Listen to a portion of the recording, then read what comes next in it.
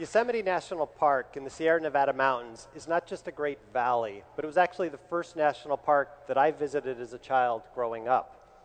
For us to enjoy the beauty and tranquility of this park is really a tribute to the community of GIS professionals that are working to manage and maintain more than 1,000 square miles of wilderness.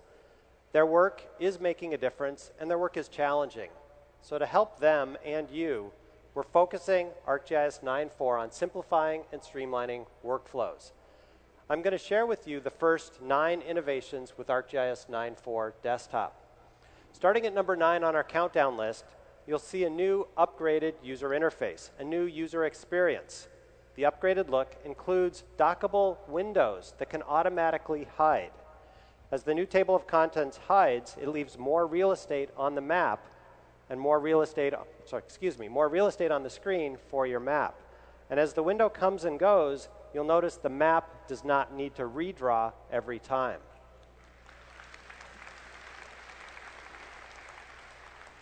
If you like, you can go ahead and pin it open in the usual manner. The other thing we've added at your request is a new catalog window that's embedded in ArcMap. You can use this for data access and data management. The catalog window can be docked. It can also hide. So when you want to go in and add new data, like a geologic layer to your map, we can browse to the location, we can quickly find the data we're interested in, review the metadata and the description, find out if it's what we want, and then we can easily add that to the map. We expect these underlying framework changes will greatly improve your productivity. Number 8 on the countdown list has to do with attribute tables. If I open up the attribute tables for the geologic units, you'll see attribute tables are now displayed in a dockable window that hides. You'll see a new toolbar across the top, giving you easier access to the tools you need. You can open multiple tables using the tabbed interface at the bottom. So I can look at selected records from one table, fields of interest highlighted in yellow from another table, and you can choose to arrange these tables in any way you like. For example, 2 windows docked side by side to make it easier to compare. When you're finished, you can hide the window and you can continue on. Number 7 on our list is about a new search capability to complement the Add Data dialog. If we take a closer look at Yosemite Valley, you'll see there's a number of climbing locations. Climbers should be aware of falling rocks. Well, where was that rock fall hazard data that I had somewhere on my disk drive or on my network, and how quickly could I locate that? We can use a new search tool that allows me to go in and type in that I'm looking for the hazard data, and with sub-second responses, we can locate the data we're interested in.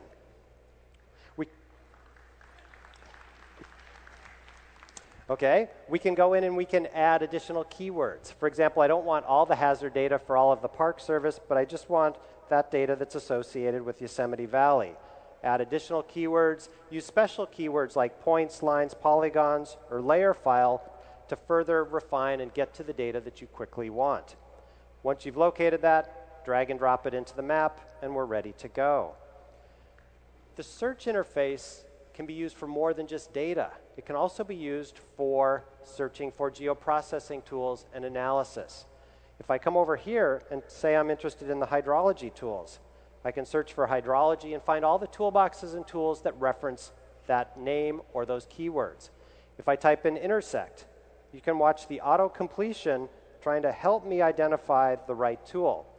Once we've found that, we can easily open it and execute it as desired. Search represents an incredible new capability for fast access to your data as well as your analytical tools. Number 9876. Number 6 on our countdown list is reporting. Let's take a look at those climbing area locations, and I've selected 44 climbing locations that I want to go visit. If I want to generate a report, you'll find that we've got a new reporting capability. If we open up the reports, we can create a report pretty much as you'd expect. We can go through, select the fields that we want. We can choose to only use the selected set. There's other options that you'd need, such as how do you want to group the data, how do you want to sort the information. You'll then find that there's a series of templates, predefined templates to make it easier to make nice formatted reports. Once you've got that report, you can of course print it, you can go into the edit dialog, change the design, and most importantly, you can now save the report so that you can later re-execute it with a different selected set.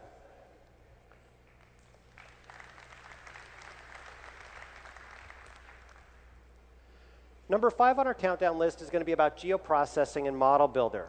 Let's go to a different part of the park, the area around Half Dome, and we'll go ahead and turn on our aerial imagery. Within Yosemite National Park, the Park Service uses GIS to manage the park, but they also use it for search and rescue.